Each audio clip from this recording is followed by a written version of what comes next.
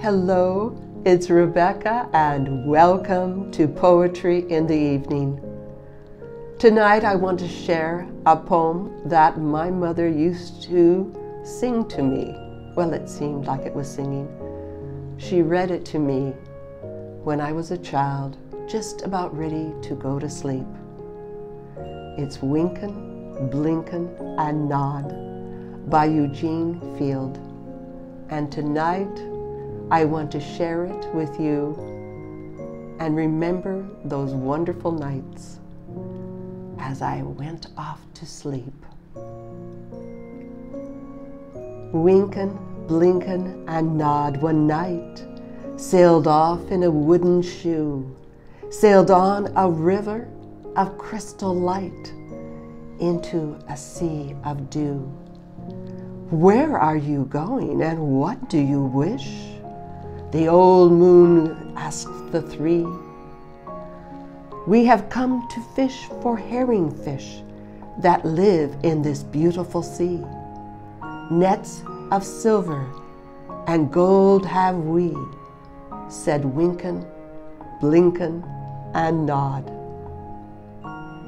The old moon laughed and sang a song as they rocked in the wooden shoe, and the wind that sped them all night long ruffled the waves of dew. The little stars were the herring fish that lived in the beautiful sea. Now cast your nets wherever you wish. Never afraid are we, so cried the stars to the fishermen three, Wynken, Blynken, and Nod. All night long their nets they threw to the stars in the twinkling foam. Then down from the skies came the wooden shoe, bringing the fishermen home. 'Twas all so pretty a sail, it seemed, as if it could not be. And some folk thought 'twas a dream they dreamed of sailing that beautiful sea.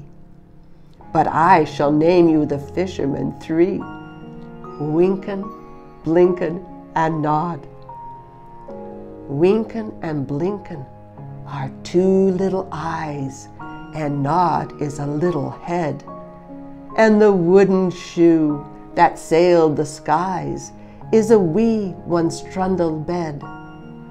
So shut your eyes while Mother sings of wonderful sights that be, and you shall see the beautiful things as you rock in the misty sea.